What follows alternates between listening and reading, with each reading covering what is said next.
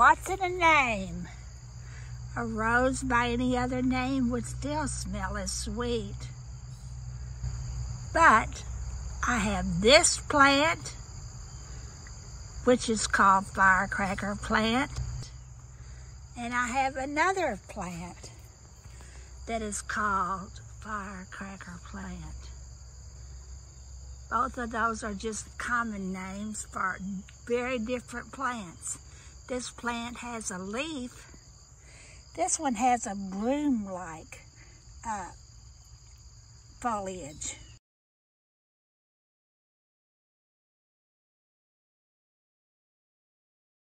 They both deserve to be called firecrackers. They both pop into the sky from explosive kind of behavior.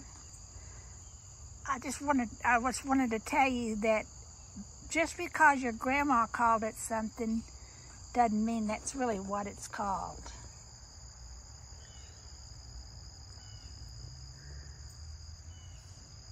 Just saw this little red bug, little red ladybug, which may be a man, I don't know.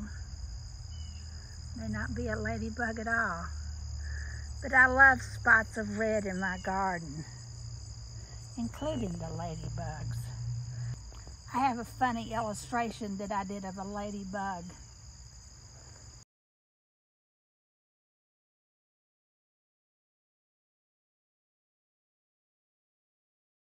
Today's supposed to rain. I'm waiting for the rain. I'm counting on the rain.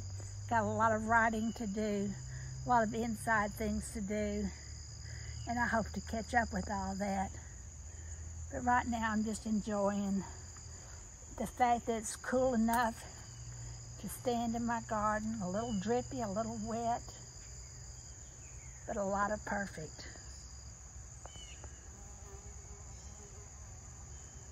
Watching the bees pollinating, swarming around.